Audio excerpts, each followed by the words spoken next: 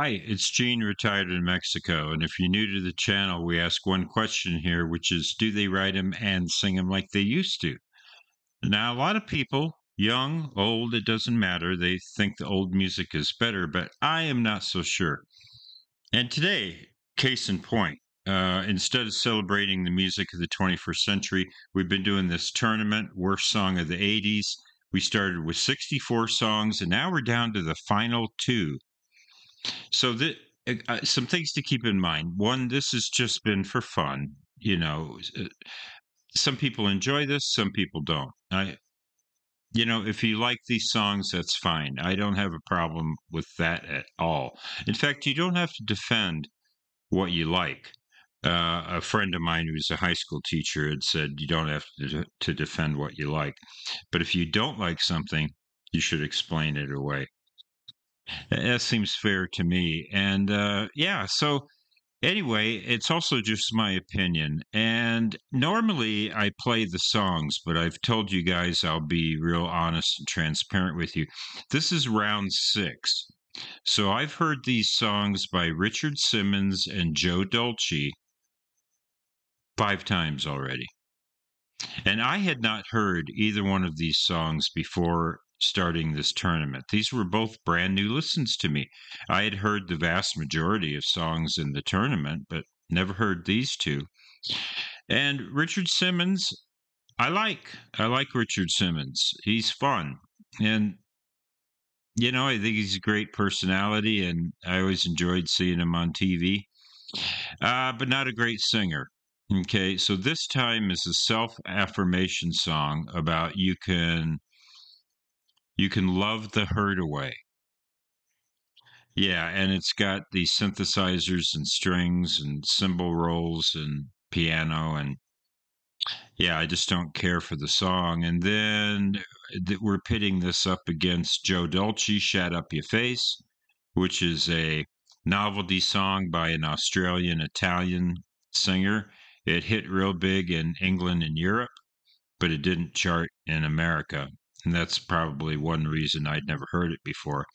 And it's got accordion, and it's performed, I think, in front of a live audience, although the hand claps sound like they're inserted in, like it's stock hand clapping. Yeah, kind of kind of a heavy Italian accent, and I don't know, maybe it's fun, but I don't enjoy it. And normally I would play these songs, but I already know which one I'm going to pick, and so I don't want to sit here and just pretend.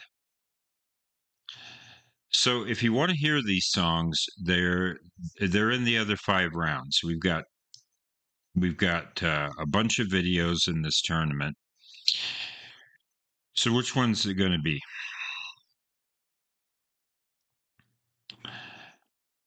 The winner of the tournament is Richard Simmons this time. I'm sorry, Richard. I'm really sorry. You just weren't born to be a singer, and the arrangement and the instrumentation is very lame. And I've described this as if Stuart Smalley from Saturday Night Live was serious and wasn't joking. Yeah, just these self-affirmation lyrics are, maybe they've helped some people, and if so, yeah, I'm sorry to make fun of it. Yeah, this is the winner. Never heard the song before. Richard Simmons. So, yeah, I mean, some of you probably say, why didn't you play the songs? Because I don't like to pretend. I don't like to sit here and pretend like I'm mulling it over. And, I just knew, before hitting record here, that my mind was made up. The Richard Simmons is a song that's supposed to be taken seriously. The Joe Dolce is not supposed to be taken seriously. It's just a fun novelty song, kind of annoying, kind of irritating, but a comedy song basically, and a sing-along. So that's it. We're done with the tournament now, and I'll be starting a new series in July that I'll announce on a video short. That's it, guys. Thanks for joining me. I hope you agree with my decision. And as we say here in Bonita, Mexico, buen dia. And if you like what I'm doing, hit that like or subscribe button. Take care.